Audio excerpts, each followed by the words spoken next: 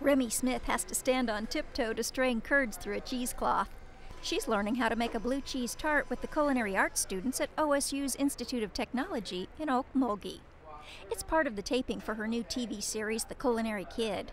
The program is a partnership between Blue House Media and OSUIT to produce a cooking show for kids.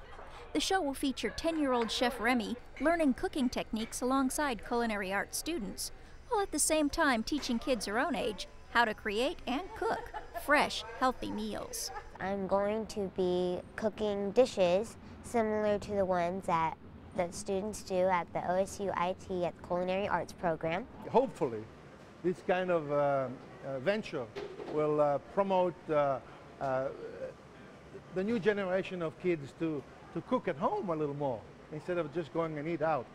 And most of the recipe that Chef Remy is doing are really conducive to things that they can do at their level of expertise. They're not advanced stuff. Welcome to Cook Time! The Culinary Kid is an outgrowth of Remy's first local cable TV cooking show.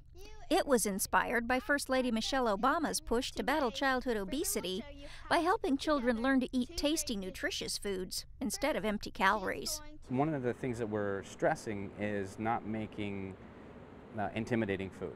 We want this show to ring out to mothers and mothers that have children about Remy's age that can engage in the kitchen without being intimidated to make the food. Chef Remy won't just be keeping her show in the kitchen. For one segment each episode, she'll be traveling around talking to chefs and going to different places to buy the freshest ingredients to use for her recipes. I'll be going to places that have fresh ingredients like the farmer's market, and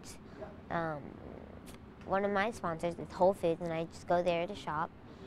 And I have my own herb garden, so I'll go there too. The Culinary Kid will premiere on Cox Cable Tulsa at the end of November, but its producers don't expect it to stay in just one market for long. It stands a good chance to being picked up very quickly and moving on to other targeted networks such as Food Network, Travel Channel, things like that. During each episode, Remy's guest chef will critique her recipes and give her a pass or fail grade. It's to let kids know that not all efforts in the kitchen turn out. And when it doesn't, you can always tweak the recipe and try again. For O&R, I'm Kathy Tatum.